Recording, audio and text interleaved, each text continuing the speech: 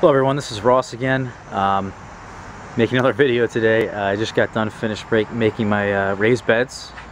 You can see a video on that, and this is the finished product. But this video is on fig trees and the discussion between fig mosaic virus and microscopic mites. Let's just take you through my process here of why I've even thought of this as a thing in my trees. But I would root all my cuttings over here. I had this whole corner filled at one point, and what I would do is I would bring these trees, once they're large enough, I'd put them in these 5-gallon containers and I'd bring them over to this side of the yard. And the way the sun works in my backyard is that I put all the smaller trees over here, and then as they get bigger and bigger and bigger, I slowly bring them over to here. These are the biggest trees. Now, the way you can tell if you have microscopic mites, in my opinion, are these pale spots. Pale spots. Pale spots. Pale spots. Another tree. Another tree. And when I first rooted them as a cutting, they had nothing, or I got them from somebody, or I bought them off eBay. They really had absolutely nothing. And you couldn't see any fig mosaic virus, you couldn't see any mite damage. And that's what I've learned, is that those pale spots really are the indicator of whether or not you have mites. It could be fig mosaic virus, it could. I'm not saying it's not, but I'm saying there's a good chance that these spots are the mite damage. And these microscopic mites, you can only see them with a microscope. You don't really know if you have them without seeing some indicators. The other indication I've seen is that on this tree right here, there's an air layer on it right now, but it did have 3 figs in the bottom of this tree, the bottom of this trunk. And the figs got really covered in just brown spots. Pretty unusual. It didn't look very clean. It looked like something happened to it, like an insect bit it a million times. To give you a better example of what that is that this fig right here kind of has those spots on it. This tree definitely, this is a 3-in-1 Etna, 3 different Etnas in the same container, but you can tell that this tree definitely has those pale spots. And I'm telling you that these mites have caused damage here. And it actually, here's another fig right here with these spots on it. And those mites, if it's severe enough, can actually, it'll drop the figs. It has happened to me. Those 3 figs on that air layer over there, they all dropped. I did a little research. I saw some things in the forum. You know, there's a lot of discussion about it. I think people are becoming a little bit more aware. But the good thing is that there is something you can do about it, which is spraying your trees. There's a few different things you can use. You can use Captain Jack's dead bug brew spray. You can use neem oil. I personally have been using Surround.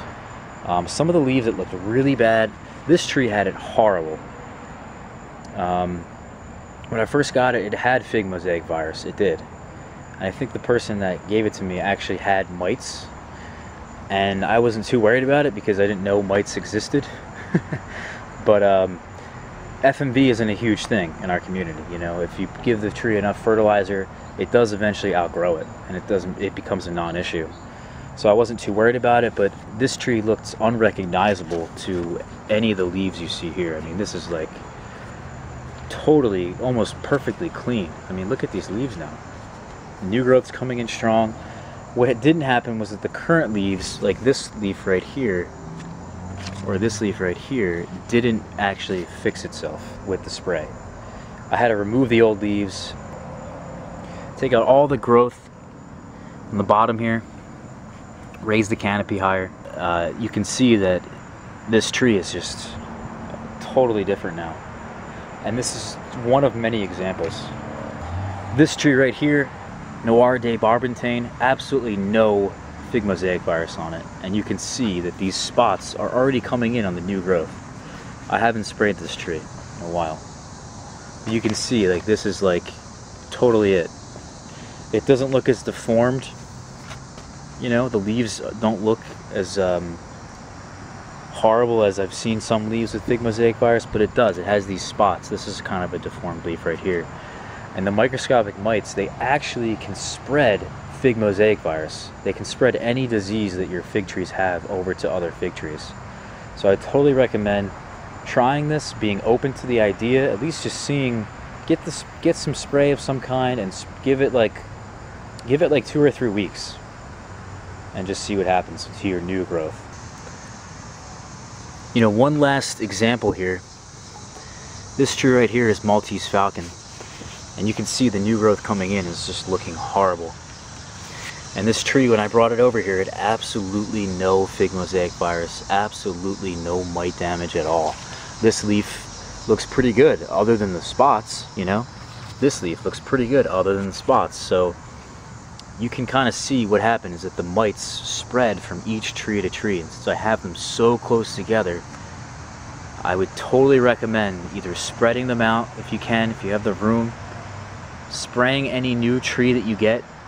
If you get it from eBay, you get it from a friend, spray it. Use clean pruning shears every time you prune. And then at the beginning of the spring next year, spray your trees with something that's a dormant spray so that any insects, any of the mites that are hiding within these buds will go away. And that's where they hide. They hide on the buds and they hide in the undersides of the leaves for the most part. So if you're spraying, get the buds, get leaves, cover the entire leaf. Anyway, this was Ross. I want to thank you guys again for watching. I'm trying to make a video just about every day. So if you're interested in this kind of thing, please subscribe. Thanks. Have a good day.